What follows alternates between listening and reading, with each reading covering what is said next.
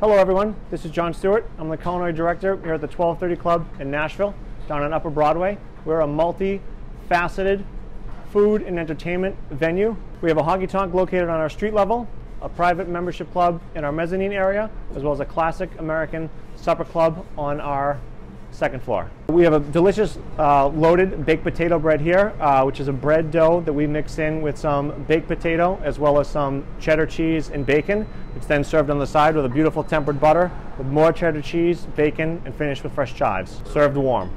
Start with Harvest King flour, about 500 grams. Add it into your mixer. We're going to be sure we start this on a little bit low so we don't make a big mess. I'm going to put in 40 grams of granulated sugar. These are all going to be our dry ingredients first. Right after that, we're doing some instant yeast. Get that right in there. We'll start this very slowly just to incorporate the dry ingredients.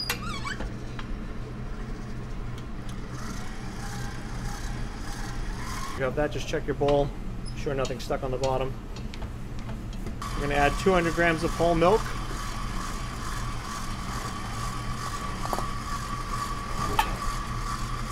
We're going to add 8 grams of honey.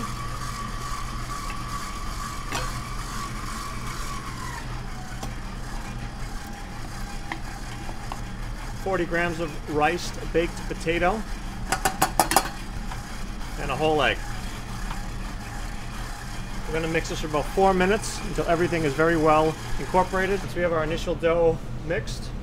We're then going to add whole butter, about 50 grams, kosher salt. Mix for about 4 minutes to reincorporate. We're going to add chopped cooked bacon. We use Tillamook cheddar cheese that we shred. Fresh cut chives, about 50 grams worth. We're going to mix this up for about another 4 minutes. Once our dough has been mixed, we're going to transfer it into a bowl with just a little bit of olive oil, just so it stays non-stick. A little bit of plastic wrap over the top, and you're going to set it aside, kind of room temp, for about an hour and a half while you work on some other projects. So we have our dough nicely proofed. Now we're going to begin to portion out into the size of the dough balls we want. So we want to do about 50-gram balls. We suggest measuring them all out ahead of time. That way you can kind of keep a nice consistent flow going. So for our next step, we're going to proof them a second time. Once we have the portions, depending on how many you make, you're going to get them onto a sheet pan. You need to try to find a relatively warm spot in your kitchen, behind the oven, above the oven, somewhere where it's a little bit moist, to help them develop size and shape. And then you need to proof these for around an hour. For our next step, once the bread is proofed, it's very light, it's almost doubled in size. We're going to finish it with some egg wash, some cheddar cheese, right before we go back into the oven.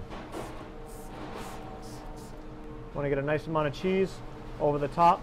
Don't be afraid if some falls off. It burns onto the pan. It's super nice and crispy, and it's some of the best parts of this bread. All right, once you've achieved this process, we're going to get the bread into the oven, probably around 325 to 345, depending on your oven temp. You're going to do 4 minutes, rotate, and then finish with another 4 minutes on the other side for even brownness. So after around 8 minutes, your bread's going to come out of the oven. You have your beautiful color. You see your nice crispy cheese. You want to let it maybe rest for 1 or 2 minutes just to firm up as well so it's not too hot. We're then going to serve this bread with a sour cream butter, more cheddar cheese, more nice crumbled bacon, nice amount of fresh chives over the top, and that's the 1230's loaded baked potato bread. This bread is served warm and is a delicious start to the holiday meal coming out, as well as be great for leftovers with turkey inside.